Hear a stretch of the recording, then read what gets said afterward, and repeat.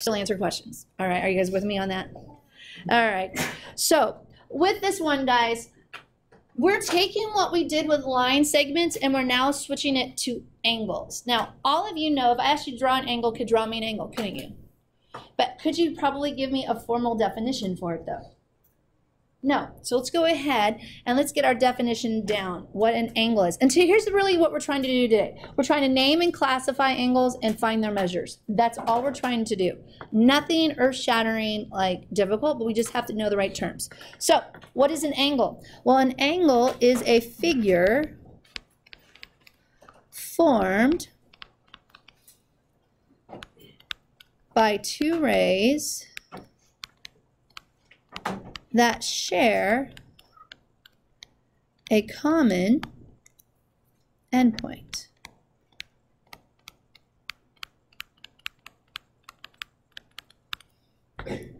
So looking at this diagram over here, that common endpoint is going to be called, is point R, but it has a specific name, okay? That endpoint,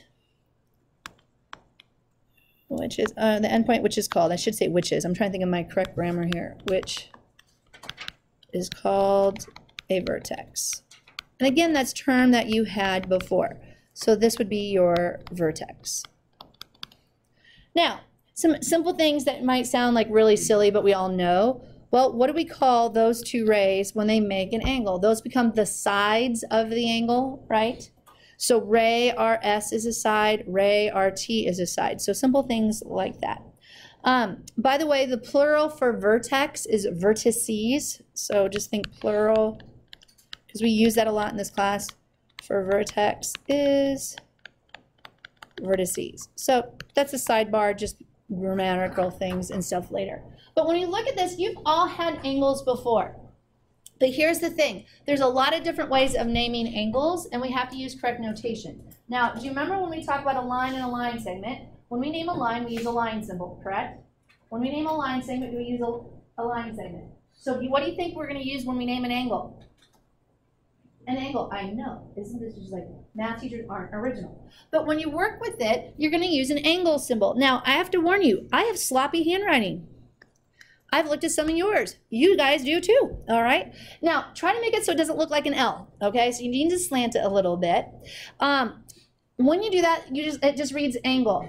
When you name an angle, one of the ways that you can guarantee naming it right is if you use 3 points to do it, okay? You basically play connect the points, all right? So when I name an angle, you can name it, but the vertex, by the way, always has to be in the middle. You're going to name it angle SRT. Why do I use 3? Well, it's kind of like in geometry, we play connect the points. I start at S, I go to R, I end where? Ooh, I just made an angle. Now, what if I wanted to start at T first? Okay, that's fine. You just go angle TRS.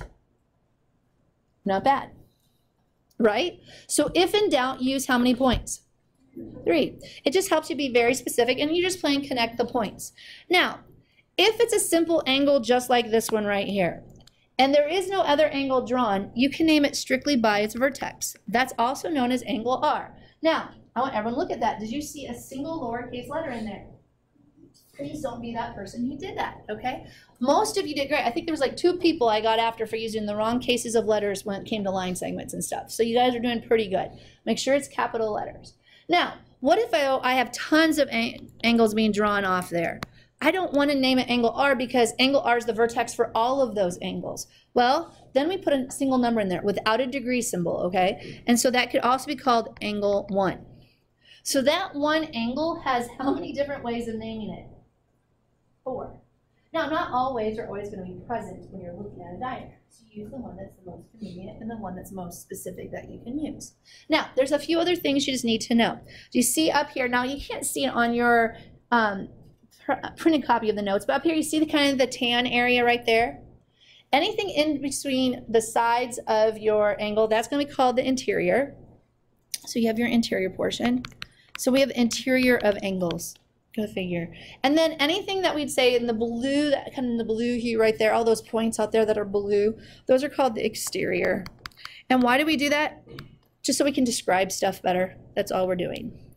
All right, now, if I give you something in bold face and underlined, do you think it's slightly something you should know?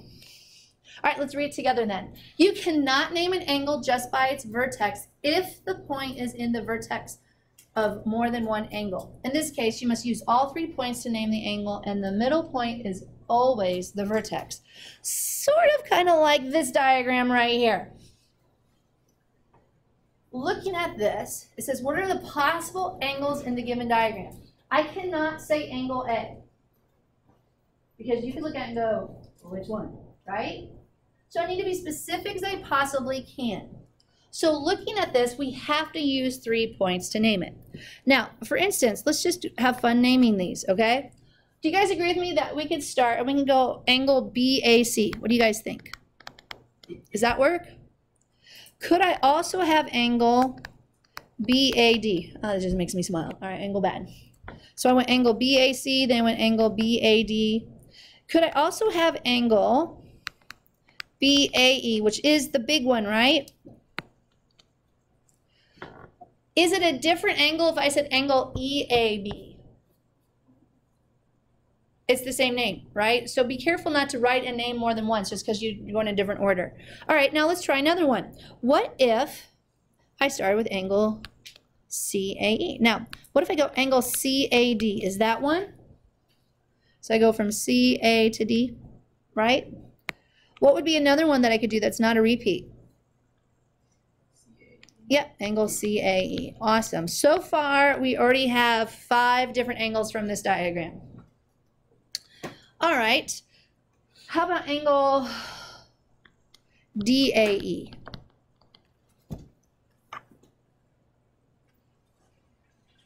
Can I do any other new angles from the ones that we named?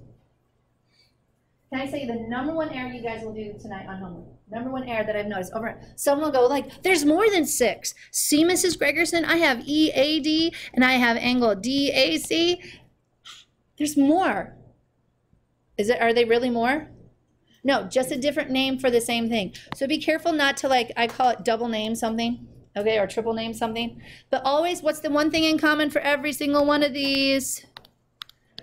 A is always in the middle of the vertex, so don't forget some simple stuff like that. All right, few reviews. All right, guys, how do we measure angles? We use degrees, and someone goes, a protractor. Yes, that is correct. We use protractors that are based off of, and I have a wood one over there, and I have an orange one over there, plastic. When you measure with using protractors, I'm making a big assumption that you've at least touched a protractor once or twice in your life before, all right? So understanding that they measure in degrees and how you do that is basically, I'm expecting you to know how to do, all right? Now, with this, really, where did that all come from? It actually comes from a circle. Because when you look at an angle, when you use a protractor, you're taking a semicircle and you're figuring out how many degrees it is. And we always put our angles vertex on the center of the circle. That's where we get the measurement from. How many degrees is in a circle? 360. So a degree is literally just 1/360th of a circle is basically what you're doing. Now, there is some notation you need to know for this. All right, remember notation for a line segment. There is a difference between naming a segment and its length, right? You guys did better than probably I've had in like 3 years of people using correct notation. So keep it up. Now, there's a difference here. If I'm talking about the degrees of an angle, you put an M in front of it. So like if I talked about the measure of angle A, let's say, you would have a lowercase m, and it literally reads measure of angle A. And you'd have something like 45 degrees. Does that make sense? So put a lowercase m in front. So again, do not do this. You would get it wrong because you forgot to put what in front. I'm going to tell you right now, in 2 years, your teachers will probably drop the M in front. They just do. It's just bad notation on their part, but just know you're not going to do it in geometry class, and that's one of our key notations of the whole year. So just put the M in front. All right. Now, remember something that we had before. We had the ruler postulate. Remember, the ruler postulate says that we can make a number line so we can measure things. Guess what a protractor postulate tells you? Yep, we can put a protractor together and you can measure angles. Notice, yep, that's all we're spending time on that one. You can see how, yay, moving on. All right, now let's talk about how to use a protractor though. All right, when you had a protractor, and this is on your paper as well, I don't want degrees to be negative. Not until you're in pre-calculus world, okay? So when I work at it, I'm looking for a positive degree measure of an angle. Now, could I have cases where I have an angle like angle COD, where it's in the middle of my protractor? And the answer is yes. However, when you were a kid, you would literally twist that protractor so it wouldn't be in the middle, and you are totally correct to do so, all right?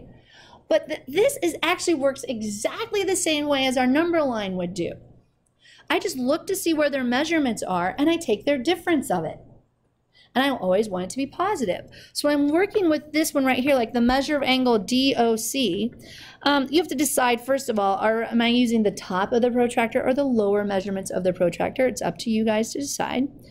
But when you're doing that, it's kind of, I don't know, however you want to do it, basically. So let's just do this first one here. What if I use the blue side first and I used up here? Isn't that 65 degrees? All right, so I could have 65 degrees here. But if I used up here, I have to use up here as well. And isn't that 135 degrees? So I'm looking from here to here. Well, isn't that just 70 degrees? So I know that's 70 degrees. But what if you didn't like measuring it there? Well, then don't. Could I use this one right here instead and go from here to here? Yeah, I could go 45 degrees. And could I go to 115 degrees? Guess what I still got for a measurement?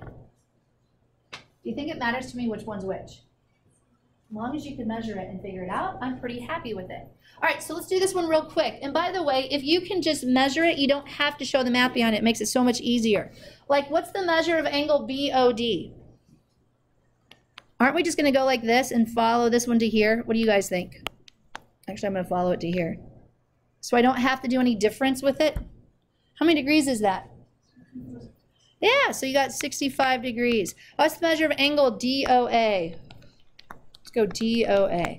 So if I'm going DOA, this is this big angle. Can't I literally go, To me, it makes more sense to go like this. Don't you guys? Go like from here to here. And did you guys get 115 degrees? This is when I like protractors. They make life easy.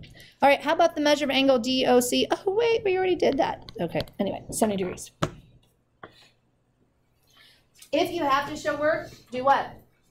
Show work. But notice the notation with that, we have an M in front. See, this is why today's so easy, so fun. Life is wonderful. Okay, if you didn't know this, I would cry that your elementary school teachers let me down.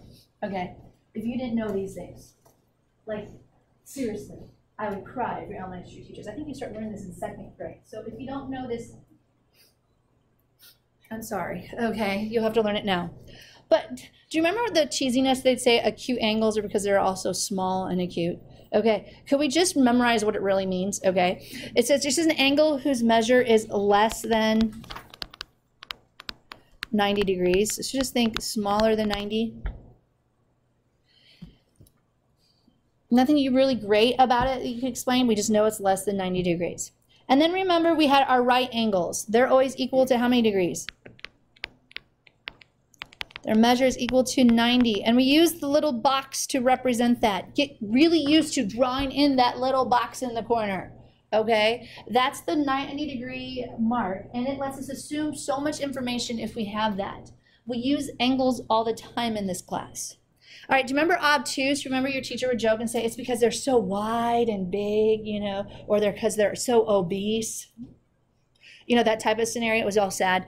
But just remember this one, all right? That an obtuse angle is just an angle whose measure is greater than 180. Oh, excuse me, greater than 90 degrees. I said 180. Wow, that would have been a large angle. All right, greater than 90 degrees.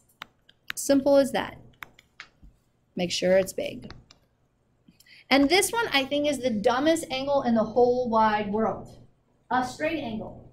Well, a straight angle measures what? It's really just a what? cannot just call it that? Oh, it just drives me crazy. Because we know it's 180 degrees. So from here to here, 180 degrees. From here to here, 180 degrees. Woo! Okay. And remember, think about what the definition of an angle was, though. It's just two rays with a common endpoint. What are opposite rays? Two rays with a common endpoint that go in opposite directions. They made lines, too. So I don't know why they just said line. All good. But they're going to, no terminology. You're going to hear the word straight angle every once in a while, so make sure we know that. All right, moving on. See, those are easy ones. We have what are called congruent angles. Well, we had congruent line segments. If I give you congruent line segments, what would you guys give me? Think about it for a moment. Because remember, I said if I give you a midpoint, you give me two what? Congruent segments. Now think about it. If I give you congruent line segments, you give me congruent what? Congruent segments, you give me congruent. If I give you congruent line segments, you give me segments of the same length, right? But if I give you congruent angles, you're going to give me angles that have the same length. Thank you. To see how it works, you need to make sure you can correlate with that. So this one right here, congruent angles are angles with the same degree measure.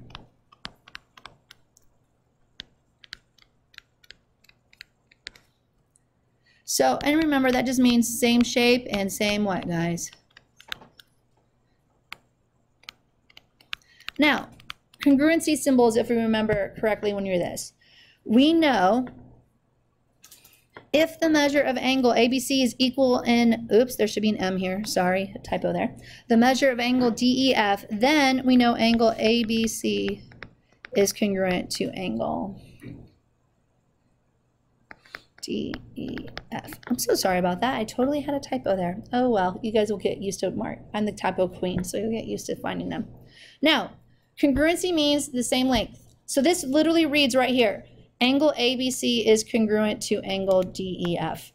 Nothing earth-shattering, but if I want to talk about measures, I go the measure of angle ABC is equal to the measure of angle DEF. They're interchangeable.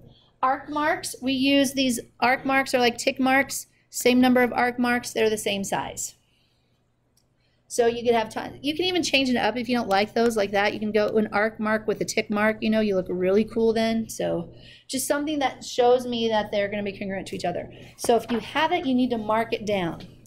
Are you guys ready to try? One more thing. We're almost there. And then we get to just work problems, which makes life fun.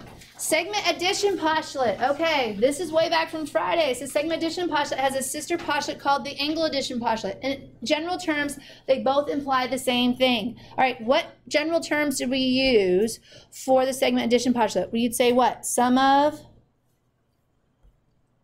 Someone was not reviewing their notes this weekend, I see, which is a majority of you. Oh boy, I'm worried about sum of the parts equal the whole. Guys, honestly, that's all you need to know. The sum of the parts equal the whole. The exact same thing happens with angle. Now you have to make sure you don't overlap parts, okay? No overlapping parts with either line segments or angles. But the angle addition postulate is exactly the same way. If I ask you for either, you need to know sum of the parts equal the whole. But let's write the formal angle addition postulate down first. If point S is in the interior of angle RQP, then we know the measure of angle RQS plus the measure of angle SQP equals the measure of angle RQP. So basically we're saying these two smaller ones add up to the big one, which makes sense, right? Nothing really different than before. Guess what's going to be the key with these? Mark up your diagrams. Redraw, it doesn't take that long, and mark up your diagrams. So right here on this first one, it says find the measure of angle XWZ, excuse me, the measure of angle XWZ from here to here is 121 degrees. The measure of angle XWY, remember XWY, that's 59 degrees from here to here. I want to know the measure of angle YWZ. Guys, how would I find it? A little bit louder. What? Subtract. I'm just going to go 120 minus 59. I'm going to take the part and subtract the whole and subtract one of the parts, right? And so what should you get with that one?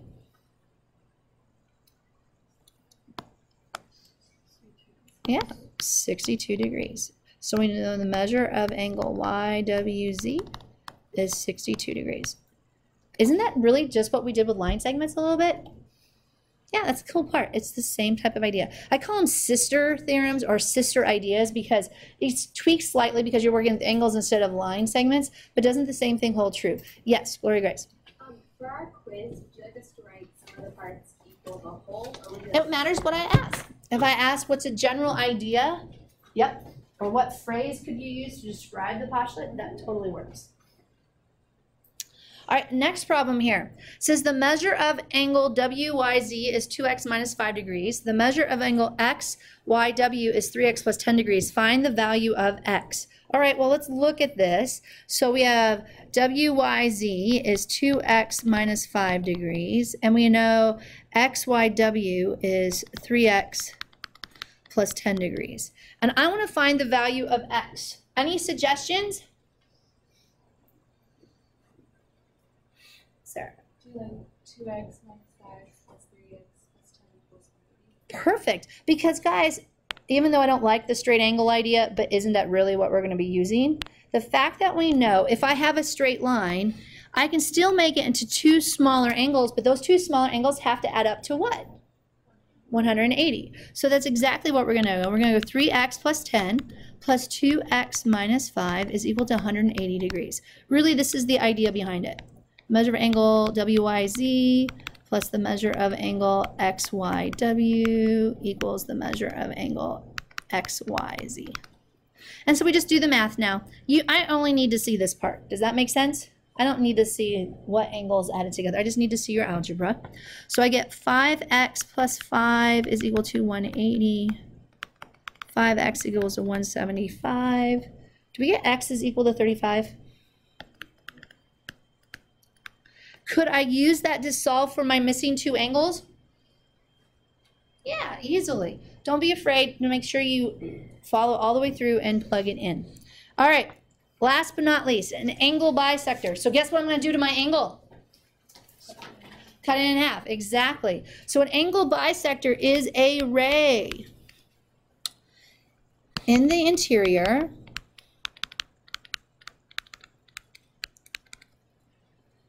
of the angle that divides an angle into two congruent angles.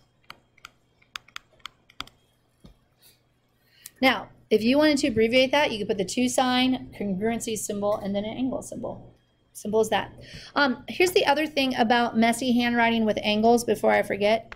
If you ever see this, that's just an angle with an arc mark through it. That's supposed to let you know that's not supposed to be a sloppy L or something like that. That still means angle symbol. So you'll see angle symbols with arcs through it without. I put them in when I'm really sloppy and I'm like, ooh, they don't know if that's an L or not. I'll throw the arc symbol in instead. That type of thing. So just know that's different notation that you'd see. So let's think about this for a moment. Look at the notation. It says if segment JK, and if we can even change that if we want to, let's change it to a ray. If ray JK bisects angle LJM, then what do I know?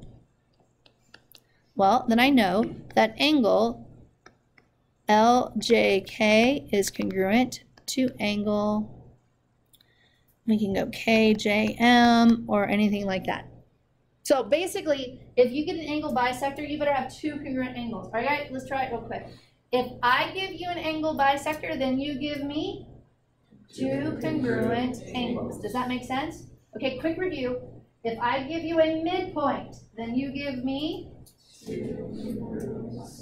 line segments. Very good. Good job. Good save. People normally get thrown off. If I give you a segment bisector, then you give me Two congruent line segments, right? If I give you an angle bisector, come on, get a little more enthusiasm. Come on, it's Monday, but a little more enthusiasm. If I give you an angle bisector, then you give me two congruent angles. See, your life is perfect now because look what you're going to do for the very next one. Draw it and mark it, people. Because it says ray KM bisects JKL. So that means I have to draw my angle. Here's JKL. M bisects it, ray KM. So I have my two congruent angles. I mark it right away. I haven't even gotten to the rest of my given information. I don't even know what I'm looking for yet in my problem, but I have it all marked up. Then I put in the rest of my given info after that. It says the measure of angle JKM is equal to 4x plus 6 degrees, and the measure of angle MKL is 7x minus 12 degrees. Find the measure of angle JKM. So I'm looking for this angle right here. I want to know its measurement. Suggestions, anyone? Claudia, you have an idea?